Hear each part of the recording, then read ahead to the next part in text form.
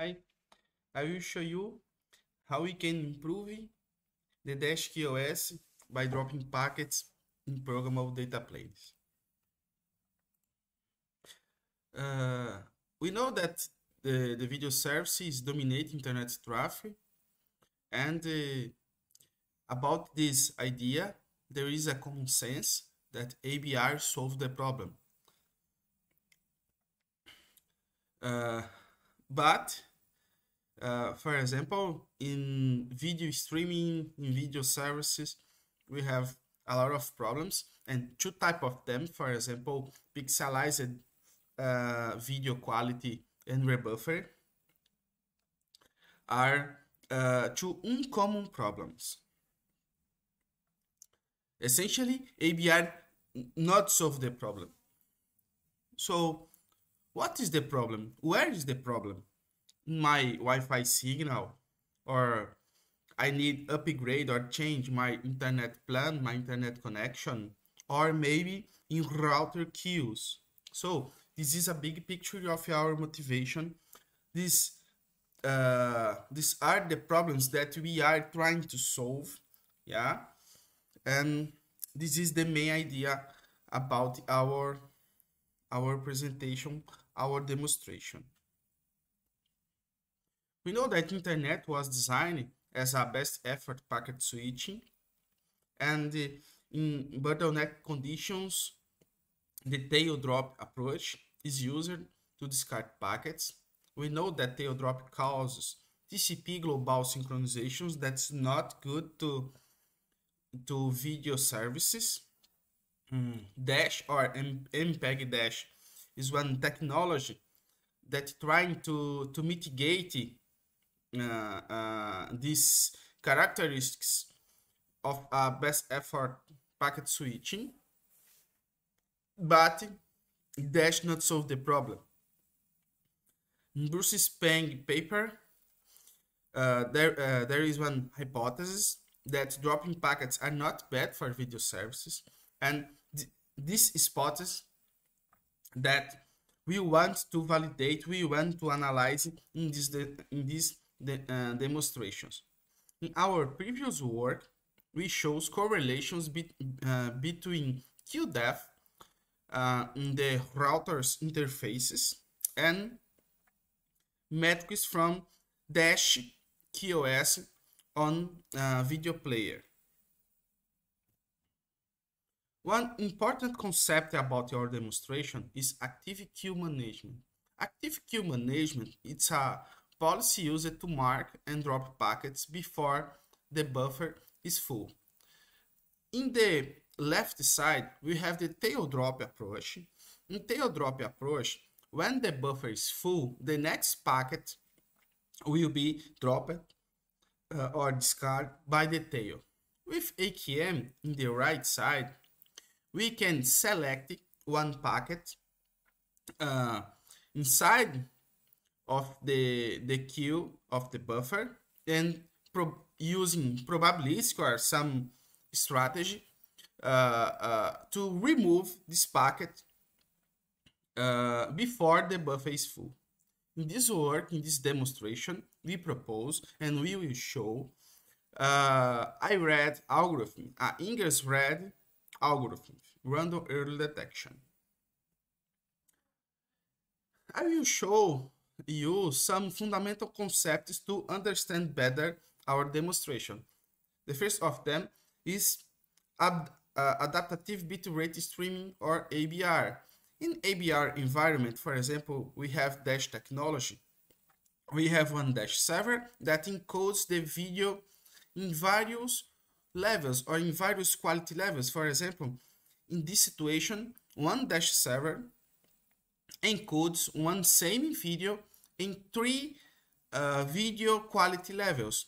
For example, in high level, in medium level, and in low level. In the video client, request the video streaming. The Dash server send to the video client the MPD file. MPD file is one file, it's a description file about the video quality levels that Dash server has at this time.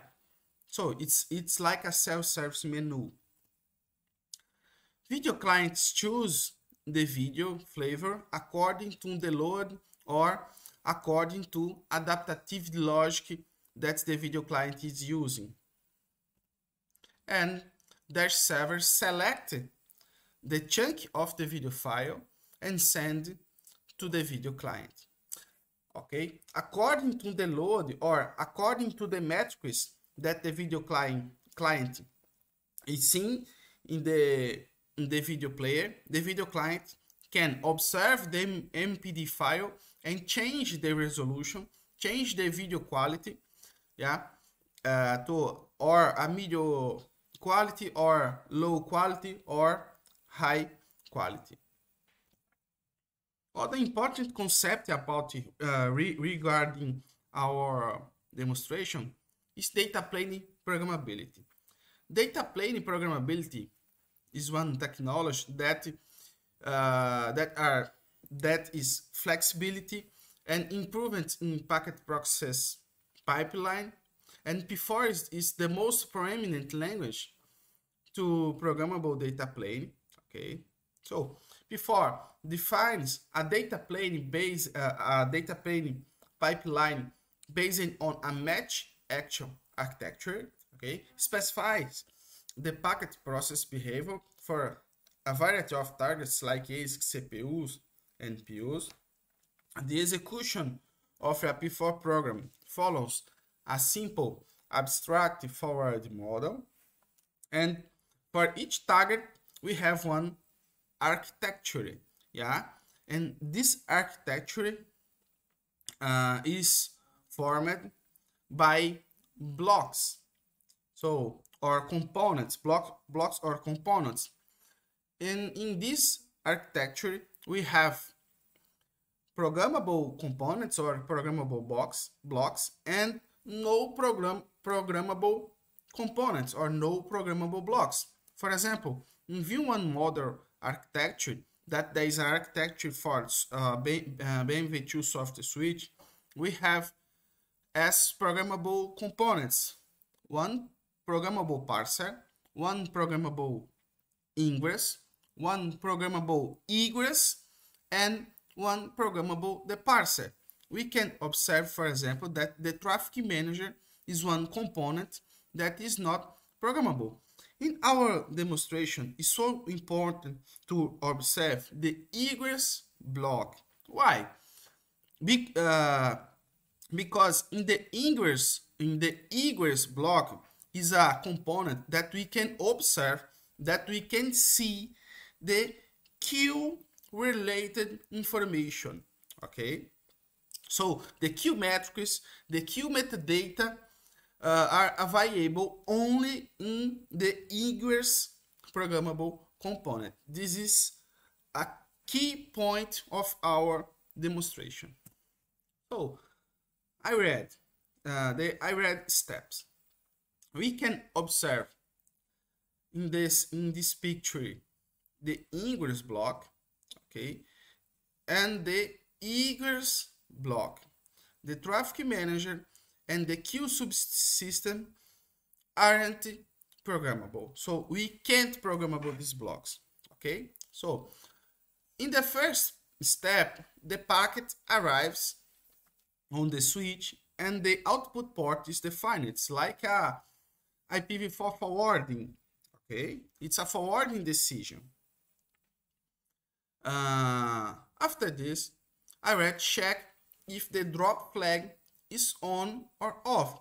The drop flag is one structure that mapping the state, the congestion state of the output ports.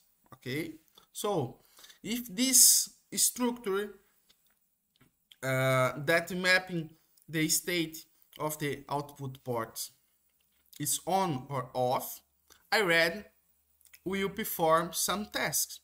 Okay, as this is a first packet crossing or enter in the switch pipeline, all drop flags for all ports for the switch are off. So the packet cross the traffic manager, okay, and is enqueued to a specific queue related to output port. At this moment, the packet gets queue metadata, for example, queue occupants, queue depth, queue timestamps. Okay, we have some metadata that are provided from architecture view model that the packet gets this metadata and carry during the switch pipeline. At the egress, iRED extracted the queue metadata from the packet and computed the queue average, the line 7 in our algorithm. Okay. If the queue average is below the minimum threshold, the packet goes ahead to the next hop. Okay. If the queue average is above the minimum or maximum threshold, the packet can be cloned with a certain probability. So it's like a flip a coin, and iRED will decide if this packet can be cloned or not. This is so important because, for example, at this moment, iRED knows that we have congestion in this queue. So why not iRED decide, for example, to drop this packet at this moment? We conjecture that at this moment, this specific packet consume the resource, consume the switch pipeline resource. So this packet should go ahead, okay? Should go to the next hop.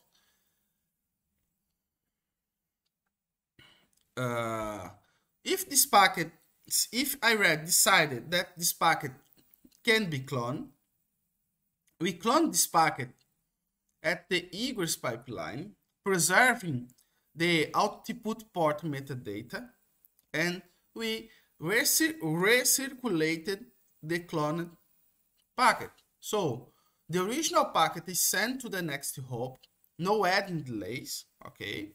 And the cloned packet is recirculated to the ingress pipeline. Here we are using one internal loopback port exclusive to these tasks, to this task, okay?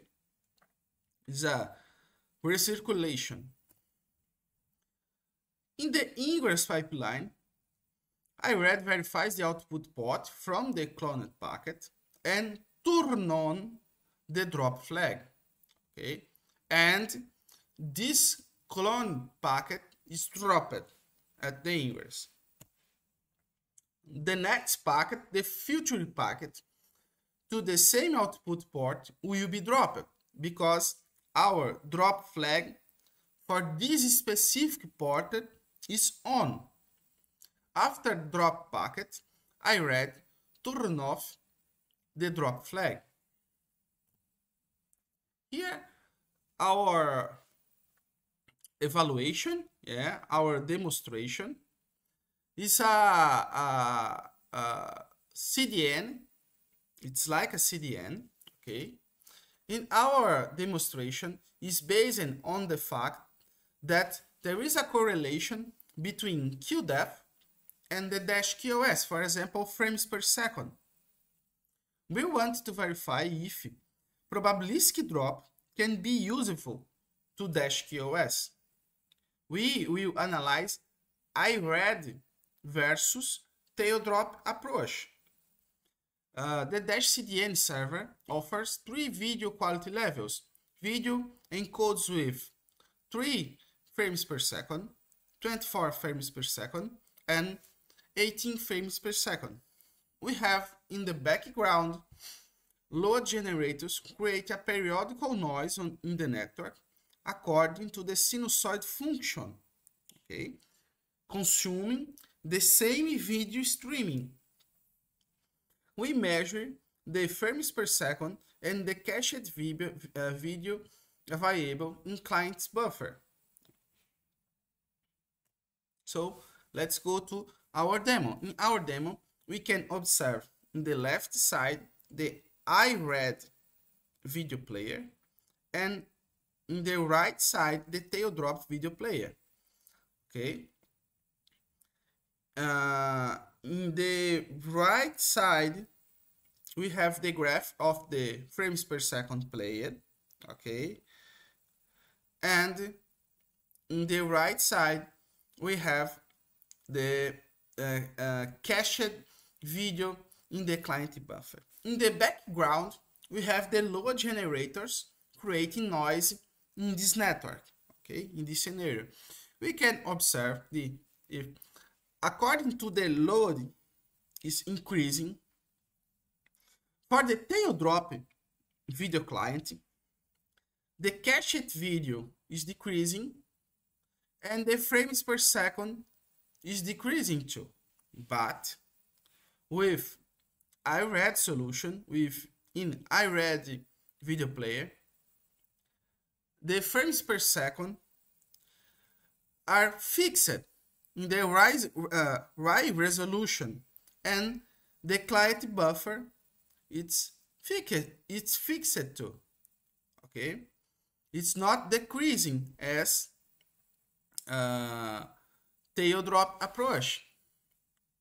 So we can observe that iRED improve these two metrics of dash service, frames per second played, and the cache available in the video client.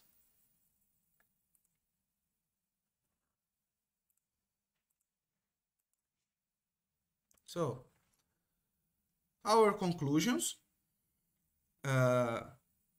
iRED improves the DASH QoS in terms of frames per second played and cache video on the local buffer, and with minimal overhead. In the worst case,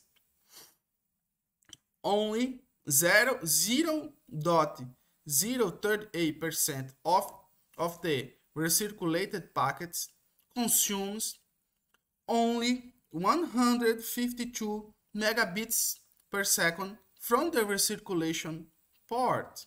Okay, it's a minimal overhead.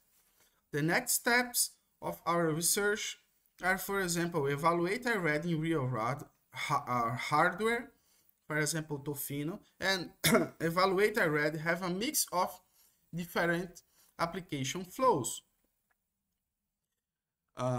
Thanks NPK and CAPS. This work was partially funded by CAPS and CNPq, and more information in our website. Thank you.